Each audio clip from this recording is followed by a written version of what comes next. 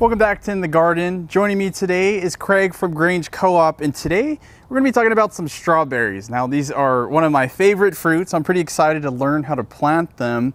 You know, just a little bit about strawberries. Perfect time. Is this the right time to start putting those in your garden? Yeah, this really is the time. Strawberries are a perennial favorite. Everybody wants strawberries. Really easy to grow.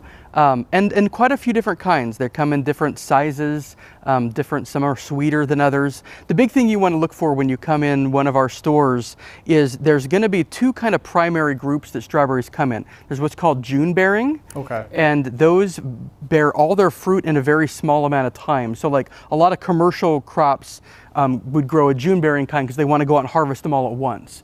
Then there's what's called ever bearing, and then a subset of that is called day neutral. So if you see day neutral or ever bearing on a tag, you're going to see a similar thing where they're going to bear a crop and then they're going to continue to produce throughout the season. So you don't get it all at once, but you'll get a steady flow of strawberries. And then what does maintenance look like for strawberries? You know, watering them, you know, I'm not too sure if you could overwater them, I'm sure, but what does that look like? You know, sunlight.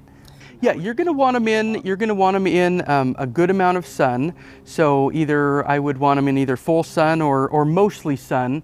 Best watered with a drip system so that it'd be ideal if you weren't getting all the moisture on the leaves while they're growing, but if you're getting that actually at the root zone. So if you can put in a drip system, that's going to be ideal for them. Awesome. And then how do we plant them? Yeah, so they're going to come, most of them that you're going to see in a store are going to come in a 6-pack or a 4-inch. Earlier in the season, you can also get them bare root, but it's really easy. So simple, you're going to get a 6-pack like this.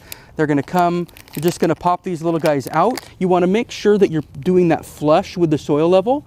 So you just want to get your soil around it, pat it down so that it's right at that flush level. So what I'd be doing with strawberries, you can do them a few different ways, but what I would do would be to put them just a few inches apart. You can do them in field rows where you're doing kind of quite a few planted together and do them in rows. They're going to naturally fill in. They do send out little runners.